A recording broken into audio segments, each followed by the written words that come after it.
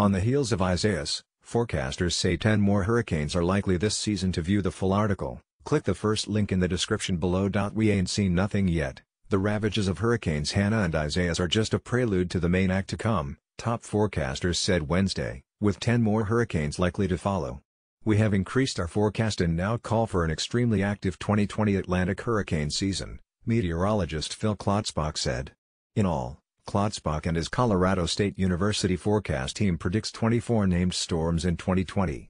That includes the 9 named storms that have already formed: Arthur, Bertha, Cristobal, Dolly, Edouard, Faye, Gonzalo, Hanna, and Isaias. Of those, researchers expect 12 to become hurricanes, including the 2 that have already formed, Hanna and Isaias.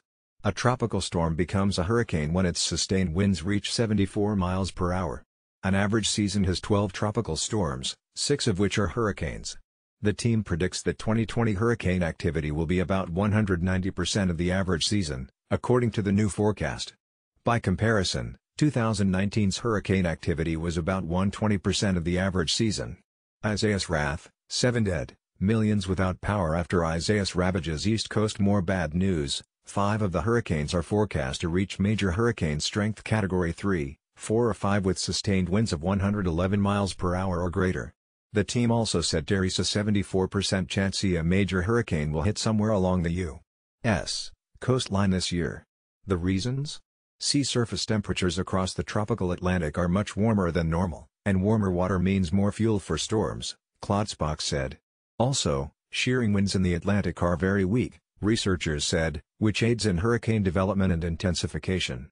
Another reason for the extremely active Atlantichurricane seasonal forecast is the result of a very active West African monsoon, Klotzbach said.